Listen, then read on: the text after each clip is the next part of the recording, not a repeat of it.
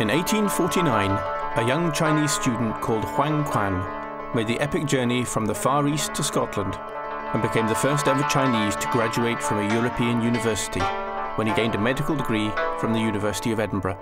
He was the first of many thousands of Chinese students who have come to Scotland to gain an education, building relations between the two countries along the way.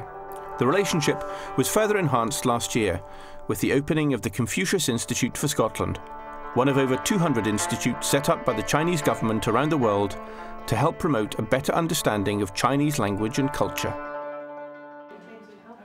We are working in 3 areas: that's culture, education and business. And the main aim is on the first hand to promote understanding of China in general to the general public. And it's also a different image of China that we want to present than that is normally represented in the media, which is much about China's economic growth and the miracle of China. But this is only a very small part of China. It's the first time the Chinese government tries to engage not only as an economic player, but to present itself as a cultural nation as well. The Confucius Institutes, named after the famous Chinese philosopher, have been set up by Hanban, part of the Chinese Ministry of Education, in partnership with educational institutions around the world. It's run as a collaborative partnership. So our main partner is Fudan University in Shanghai with Edinburgh University, and they send a co-director every year. So we do it together. The Confucius Institute for Scotland had been operating for several months before it finally moved into its permanent home, the stunning baronial mansion Abden House, in September of last year.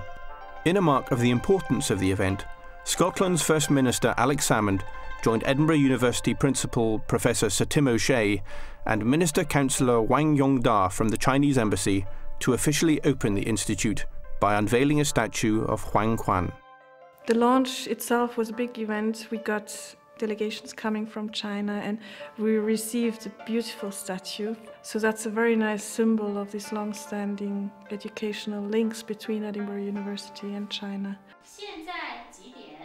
The core purpose of the Institute is to promote the teaching of the Chinese language and knowledge about China, and utilising the academic expertise available to it from the University of Edinburgh and Fudan University, it brings together teachers from China and this country to run a diverse programme of language and cultural studies courses, as well as seminars on business, law and contemporary Chinese society. We are delivering classes, normal educational classes in language and culture, society and politics. There are a number of other organisations offer language classes, but we have a quality and depth to that. I thought it was a good idea from the Scottish point of view to kind of start to learn Chinese, be able to communicate. We've always got translators, but even just to say welcome, and we would go travelling to actually be able to speak some of the language. So what the intention is, the company is, my manager is proposing to Clyde Pumps to promote the institute here to come to the factory and actually run courses within the company there. It's not about people need to learn about Chinese culture, it's to learn about what is happening in the world today. And the world today is many different countries are working together at one. We are teaching now in the Royal Bank of Scotland. We have had courses together with the director of the zoo in Edinburgh because the panda is coming over, hopefully. We have made contacts with Standard Life and different companies here, so we're not only teaching in the institute but also at workplaces. As well as language teaching, part of the remit of the Institute is to go out into the community and actively promote knowledge about China's culture and society. And the Institute has been actively involved in the year-long China Now Festival, a series of events right across Scotland. When we launched China Now in Scotland, we were fortunate enough to do that with a lantern festival at the Botanics, which ran for 3 weeks. Cinema China 2007. It was Mark Cousins, the former director of the International Festival here, who has organised it, but we were contributing with educational programmes. It took place in the film house and they said they had the biggest box office ever. Everything was sold out completely and we didn't expect that.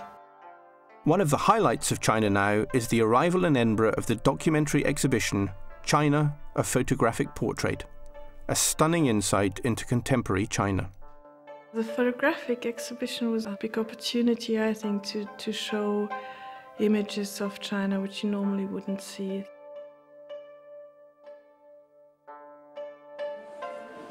the sunshine from here. We engage very much in educational programs in schools to build up sustainable links. It's important to start as early as possible for children to get an awareness that China is becoming an important global power and it's influencing the whole world. But the Institute is not simply a language school or a promoter of cultural events. It also seeks to build long-standing relationships with Chinese partner institutions, and in Abden House has a building capable of hosting events of all sorts, from international lecture series to conferences with China specialists from all over the world in business, media and history. We have meetings here from the Scottish Government. They organise their meetings here, or from business circles or the Royal Society. Whenever there is an interaction between Scotland and China, this is a very nice place to come. The Institute is also a hub for information for Scottish people who are going to China, whether they are going there for business or pleasure, and a home for the burgeoning Chinese community in Scotland, a place to celebrate their festivals and build friendships. The Chinese New Year, of course, is a major celebration, and we felt that we should try to run something here. So we did send out an invitation, which was responded to extremely wholeheartedly. We had mainly Chinese students in the university, which came a big party of 250 people dancing. Although only officially open for a few months, the Confucius Institute for Scotland was named an exemplar institute in 2007. And the principal of Edinburgh University, Professor Sir Tim O'Shea, was invited to sit on the Confucius Institute Headquarter Council, the management body for Confucius Institutes worldwide. With all these activities, we were then now selected as a model institute among 200 all over the world.